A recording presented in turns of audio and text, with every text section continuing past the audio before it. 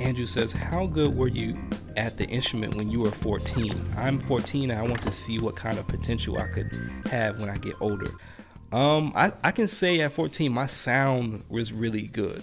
I think what contributed to my good sound was just, remember those essential elements books, like those method books? Like when I was in, and this is back when I was 12 actually.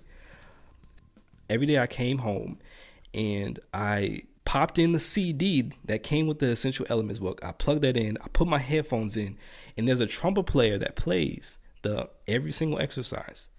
And I just played along with him every single day.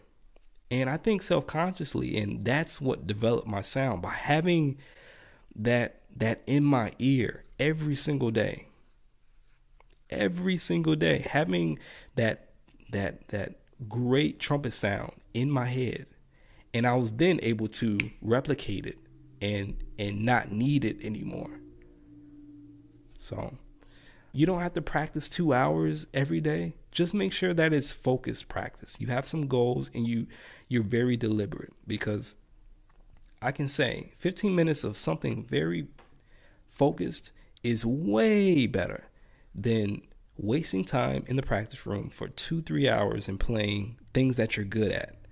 So play things that you can't play, and then over time they'll get better. So just keep working at it, and you'll be better than you can ever imagine. We just need to be consistent.